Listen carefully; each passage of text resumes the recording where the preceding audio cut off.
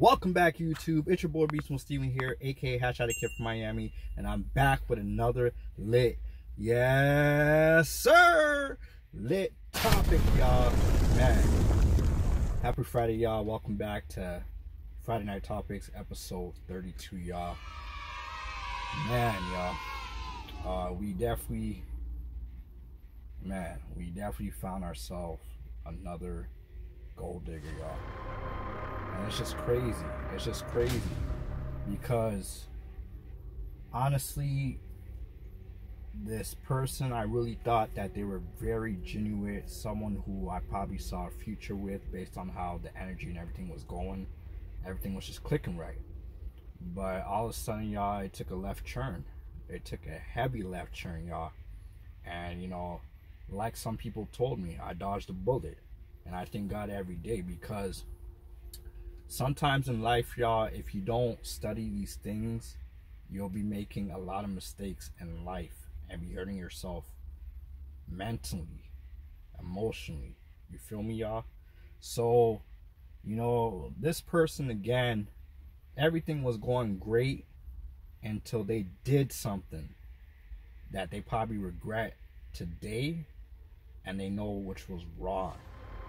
Especially for a person who has a good heart, who gave you an opportunity and a chance to come correct so the future can be bright, and you end up showing your true gold digging colors, y'all. Bro, shoddy trifling. And y'all won't even understand the person, even their name rubbed me the wrong way. But I don't like to judge people off their names, but it's just, what's a coincidence that their name followed or met the description. You feel me? So all I gotta say is I dodged a bullet, and I'm proud of myself. And honestly, it's not somebody that I could say that I knew for a whole month, but someone that really put me in a position to give them my time and see what they would do with it, but also learn from them as well each and every day. You feel me, y'all?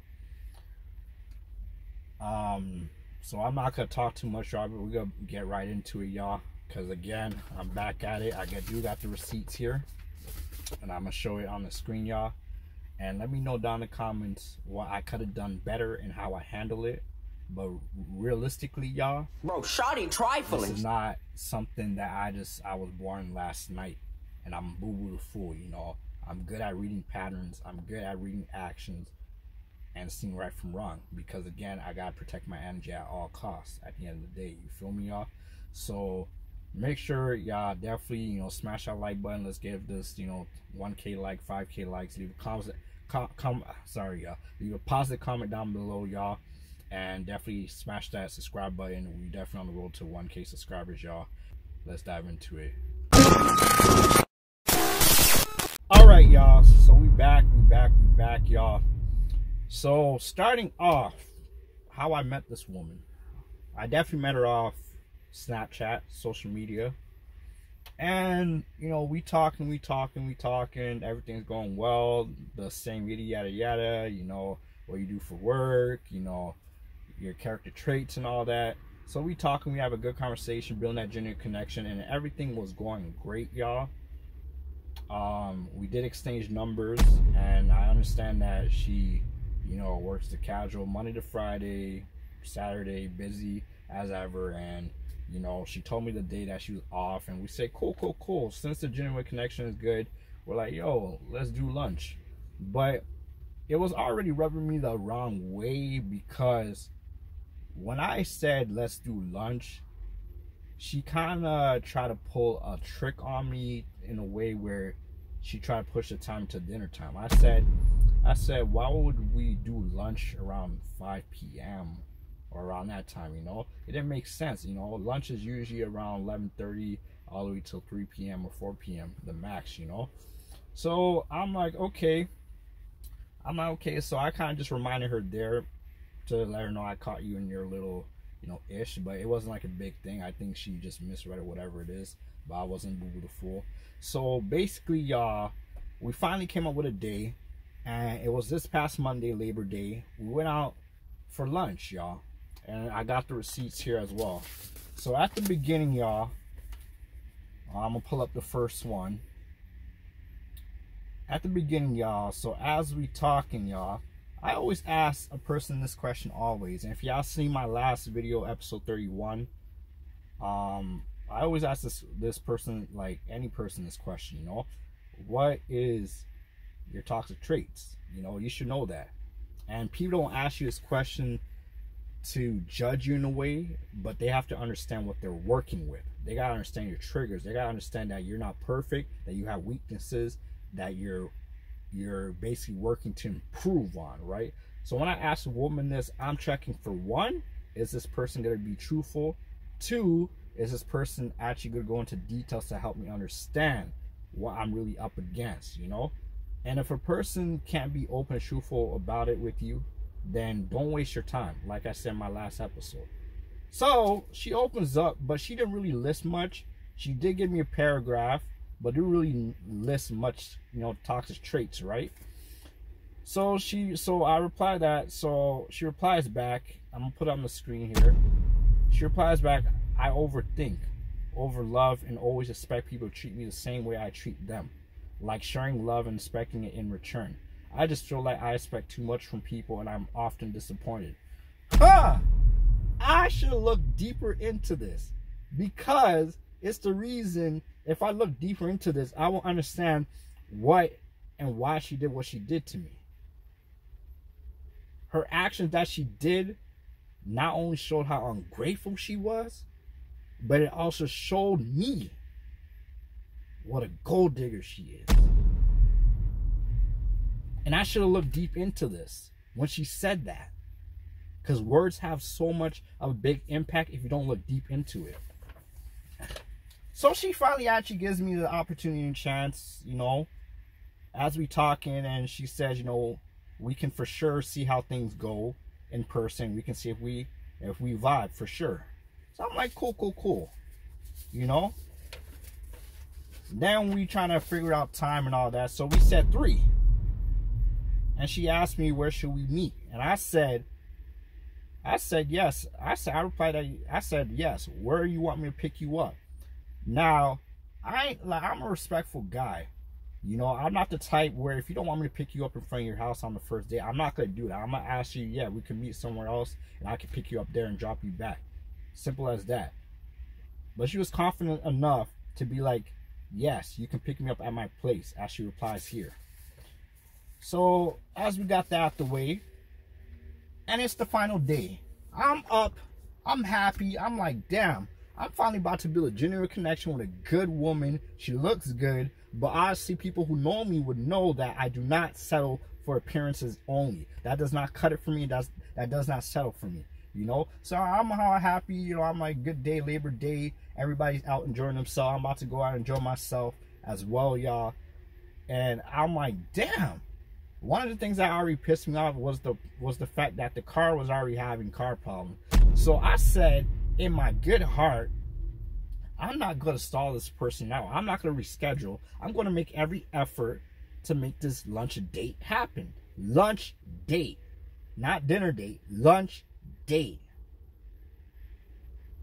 So, as the day is going on, I leave my house around 1:30 and everything's going on track and so on.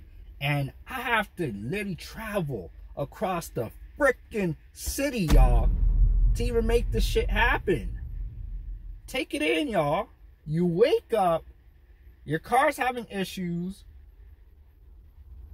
but you have a good heart to make shit happen. And you have to travel all the way across the freaking city to show this person how much you mean to them. For only them to do you wrong.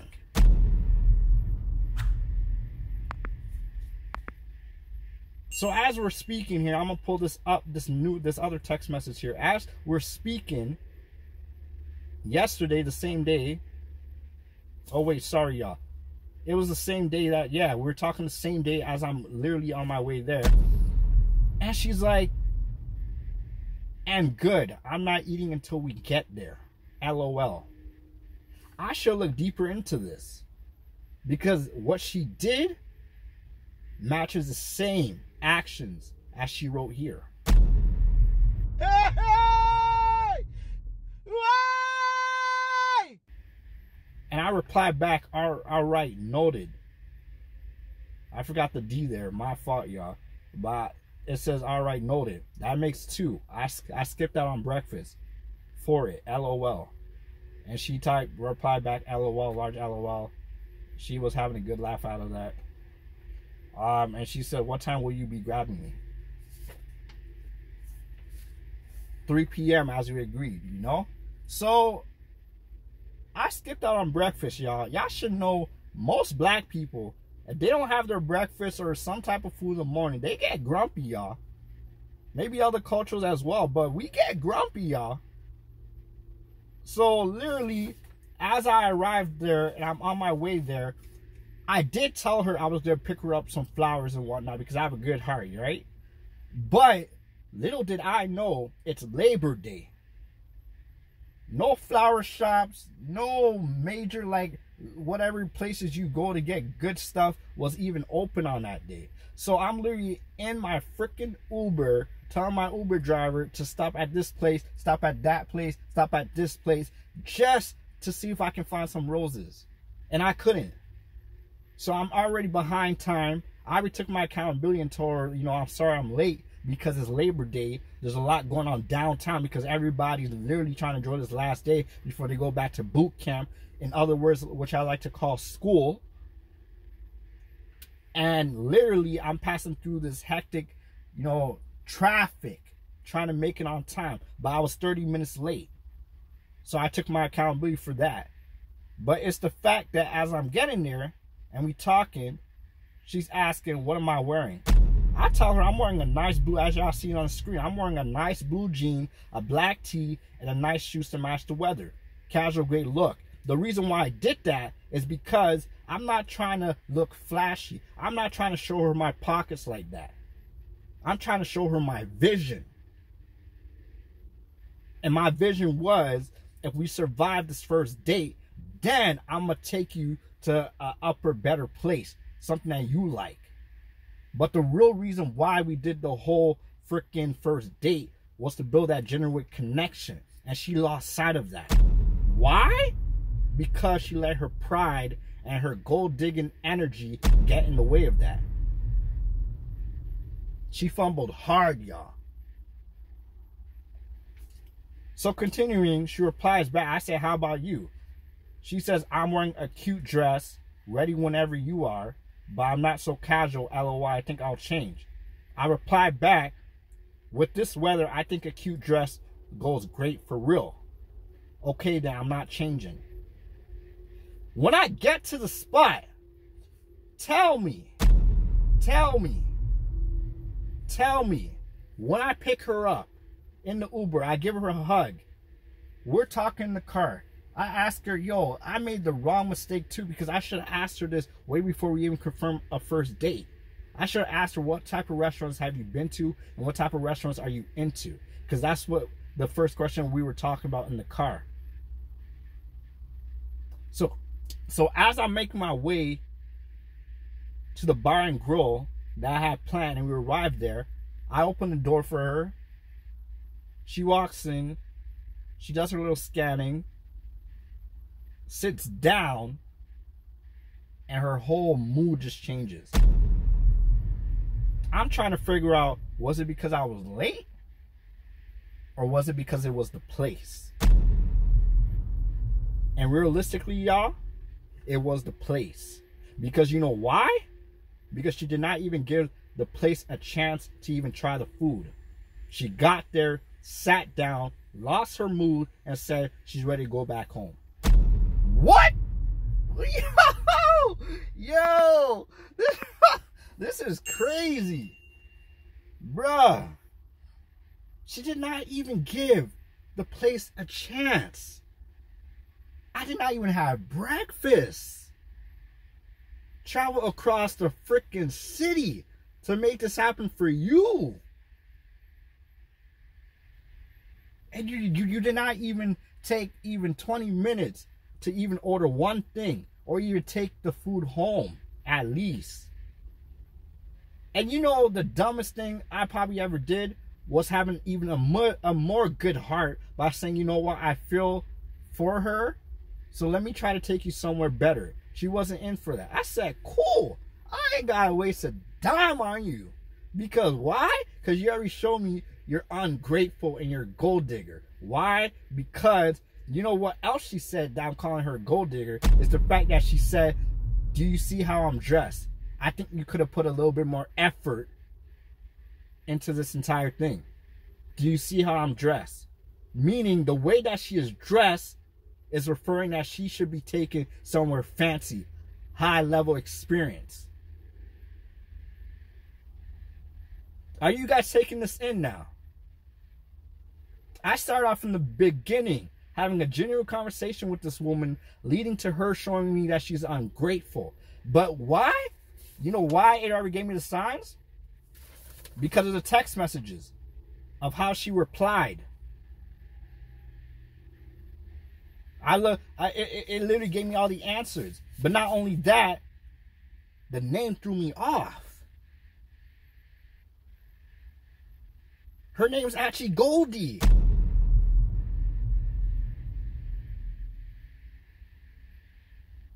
Bruh. So I'm like, damn. So I arrived there. We get to the place, not even order any food. And I'm constantly asking her what went wrong. And she's telling me I could have put even more effort.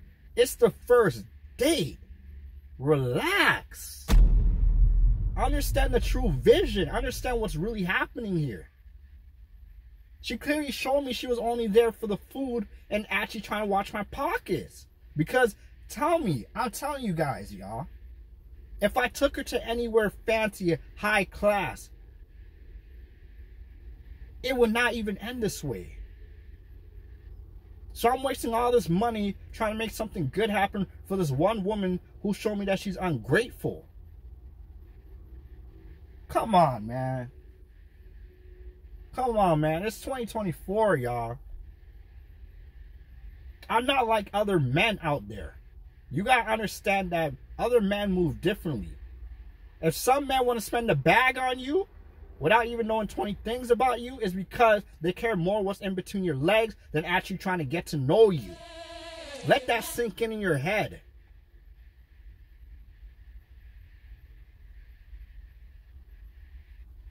So I said, cool. I called the Uber back. And you know what was so funny? I was so heated. I was about to hop into a next Caribbean man's car. And lucky this man was an elderly man. He was Caribbean. And he's telling me constantly that, oh, I got the wrong car. I got the wrong car. I'm thinking he's Uber. I'm about to hop into this man's car. So I was like, he already knew I was heated. He already knew shit was going left already. Right? Oh, sorry, y'all. I didn't want to watch to come in here. So, yeah. So, like, basically, y'all, he already knew I was already heated by literally trying to get into this man's car, knowing that this is not the Uber. When the Uber finally came here, it was dead silent in the car. And I'm trying to talk to her, trying to figure out why is she in this mood. But it was the place, y'all. She wanted highly better. She wanted to be treated like a queen. Right off the bat. But not take into consideration that what I had to go through to even make this date even happen. And it's a lunch date, y'all. It's a lunch date. I complimented her. I opened the door for her. And I'm ready to spend on some good food for her without even asking her to pay a dime. For her to even screw it up without even giving it a chance. Not even the place. Got there, sat down, and said, I'm ready to go home. Crazy. And I did the whole casual look because, like I said again, I was not trying to look flashy and let her know I got it like that. I wanted her to see me for me.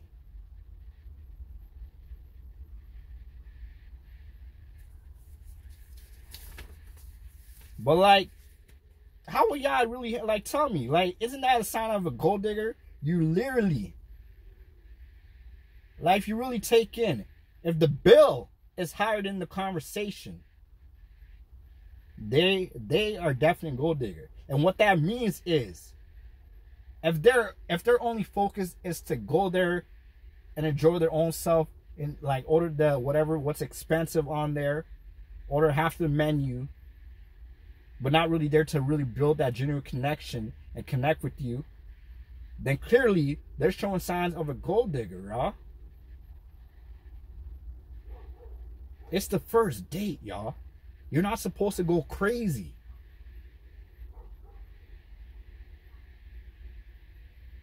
But at the end of the day, y'all, as soon as I got home, I ordered me some food, y'all.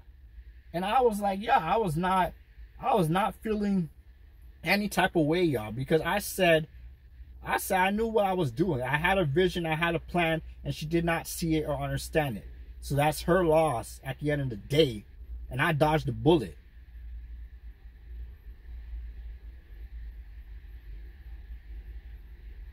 Because the way that she dressed, she felt like I should have took her to a high-end place, knowing I don't even know 20 things about this woman, and I'm still trying to get to know this woman, and the place wasn't even that bad. But you did not even give the place a try. You know how many homeless people are out here starving?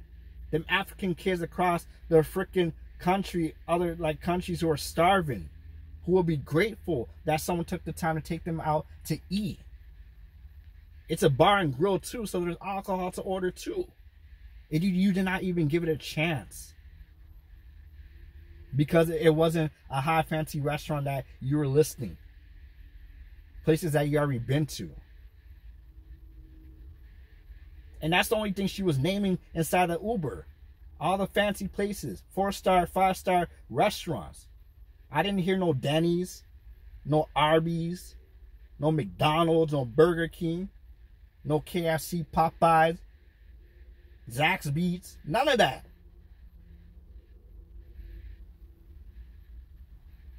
So I think at the end of the day, y'all, I made the right decision of not giving this gold digger my time. I was 10 toes down, y'all. I was a gentleman to this woman, y'all.